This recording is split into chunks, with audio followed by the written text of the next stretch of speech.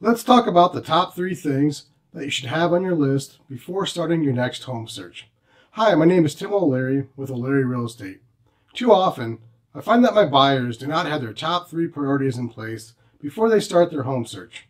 They have a good idea of what they want, but oftentimes they look at so many properties that they end up settling on a home that is a good fit but doesn't have some of the options they had originally planned on.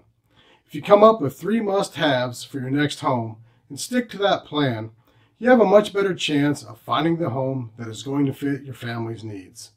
The first thing is to determine the location that you want to be in. Decide on which city or suburb that you prefer, whether it's because of the schools or because of the proximity to work. This should be your top priority. The second thing is to decide the minimum number of bedrooms and bathrooms you must have.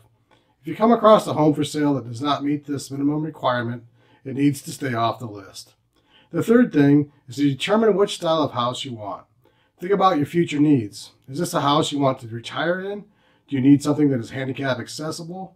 How soon will you outgrow this home?